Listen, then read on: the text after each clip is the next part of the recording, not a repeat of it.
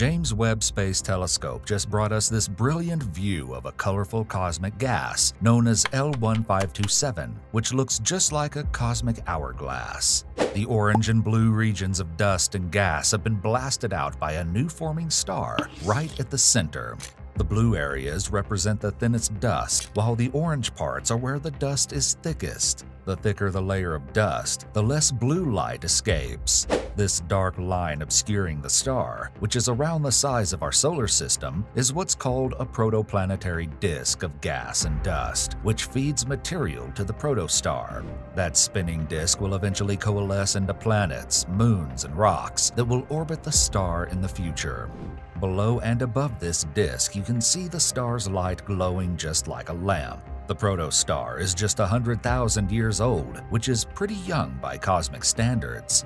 The star is classified as a Class 0 protostar because it's at its earliest stage of formation and is not yet able to generate its own energy through the nuclear fusion of hydrogen. The star hasn't fully formed yet, thus it's still a small, roughly spherical hot clump of gas somewhere between 20 and 40% the mass of our Sun. As the material from the protoplanetary disk falls into the star, it gives it more mass and compresses it further, heating up its core. Through this feeding process, the star will eventually start fusing hydrogen and creating its own energy. The reason why there's only one star forming at the center and no other stars around it is because of the shocks and turbulences that stop star formation. So, the star is using the material all for itself.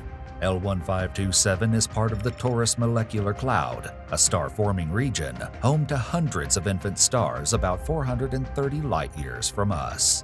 Our own Sun and planets have formed in similar conditions, so this can help us learn more about the Sun's formation over 4.5 billion years ago and how we all came to be. Webb captured this image through its near-infrared camera, NIRCam. The telescope, orbiting the Sun about 1 million miles from Earth, is determined to find the first galaxies formed in the early universe and to hunt for baby stars forming planetary systems. If you like this video, please consider subscribing and click the notification bell so you do not miss any upcoming videos.